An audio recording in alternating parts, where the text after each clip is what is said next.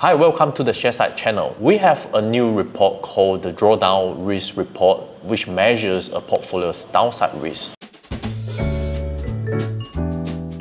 We'll go through this report in a two-part video series. In this video, we'll talk about two tools in the report: the maximum drawdown and the return over maximum drawdown. What do these metrics do, and how do we interpret them? This video also has chapters, so feel free to skip to the section that you like to watch. In the second video, we will show you how to run the report and a few scenarios on how to use it. You can find the link to the second videos in the description box below. Before we begin, don't forget to like this video and subscribe to our channel. Follow us on our social media at Sharesight so you don't miss out on any product updates. This video is for informational purposes only. It does not constitute a specific product recommendation, taxation, or financial advice. Always consult with your advisor or accountant to obtain the correct advice for your situation. Okay, so what is maximum drawdown? The maximum drawdown calculates an investment's downside risk. It compares the percentage loss from the highest price to the lowest price. I'll use a stock's weekly price movement as an example. Imagine a stock trades at $100 on Monday, goes up to $120 on Tuesday, drops to $80 on Wednesday, and then goes back to $100 the day after before ending the week at $90. Over this 1 week, the highest closing price was $120 on Tuesday and the lowest price was $80 on Wednesday, or a difference of $40. So the maximum loss over this 5-day period is 33%, which is the $40 divided by the $120. The stock lost about a third of its value from the peak before it recovered. Why do you want to know what is the biggest loss? There are three reasons. The first one is you can visualize the worst case scenario. The maximum drawdown shows you the largest percentage drop. That means you'll be more prepared and less likely to panic in a market downturn. The second one is you can use it to stress test your portfolio. The maximum drawdown tells you how your investment might do under extreme market conditions. That means you can use this insight to size your positions according to your risk tolerance. The last reason is you can use the max drawdown to compare investment strategies. You understand how each strategies complement one another, or how two similar strategies perform under stress. This helps you to create an ideal portfolio strategies that increases your risk-adjusted return. What is the limitation of maximum drawdowns? As with any tools, while maximum drawdown is useful to assess risk, it has limitations.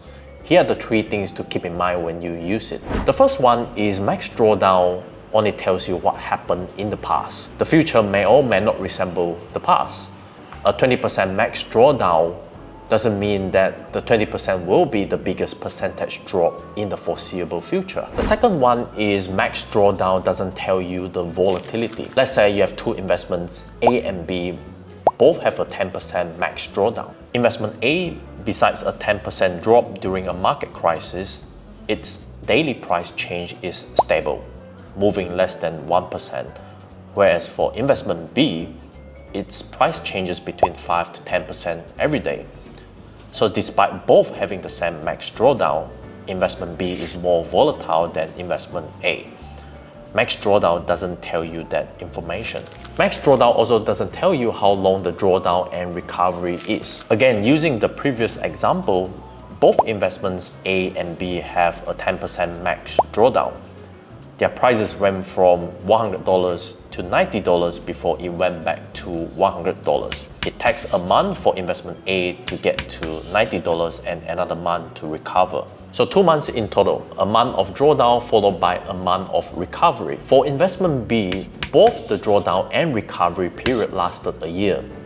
So despite both having the same maximum drawdown, it takes longer for investment B to recover than investment A. You should use max drawdown together with other risk measurement tools to get a full picture of your investment's risk. The second tool in the risk report is the return over maximum drawdown, or RoMaD for short. Return over maximum drawdown, or RoMaD, tells you an investment's risk-adjusted performance. It compares the return of an investment to its maximum drawdown. For example, if an investment's annualized return is 20% and the maximum drawdown is 10%, the RoMaD is 2.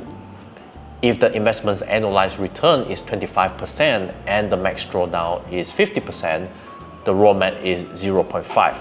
So the formula is the annualized return divided by the maximum drawdown. The RoMaD tells you how much return you're getting for each unit of risk. So all else being equal, a higher RoMaD is better than a lower RoMaD. There are two ways to produce a high RoMaD. And investments can produce a high return with an average maximum drawdown, or it can produce an average return but a very low max drawdown, or a combination of high return or low max drawdown to produce a high RoMaD. Why is RoMaD useful? RoMaD shows you the risk-adjusted return for each investment. It tells you how much return am I getting for each unit of risk, and how does that compare to other investments? A question that you might ask is, what is a good RoMaD? So you can decide whether you need to take any actions, whether that's for an investment or a portfolio.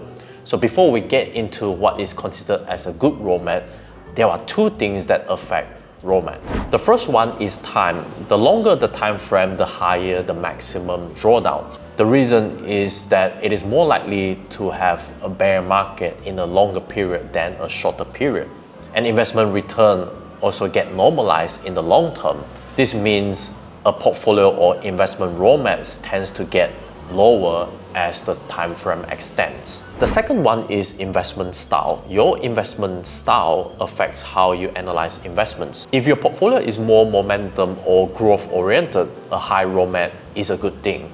Whereas from a value investing point of view, a high RoMaD means high market expectation, which means a high chance of a big loss if an investment fails to deliver.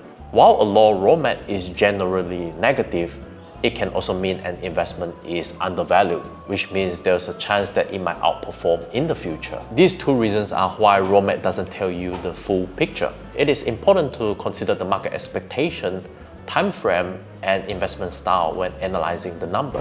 Having said this, there are three methods that you can use to measure your portfolio. The first method is the baseline measurement. This measurement categorizes RoMaD performance for a conservative portfolios into three levels.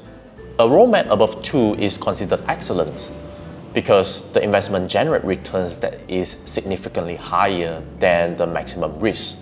A RoMaD between 1 and 2 is considered as average to good, and the logic here is the investment return should at least be the same as the risk that you take.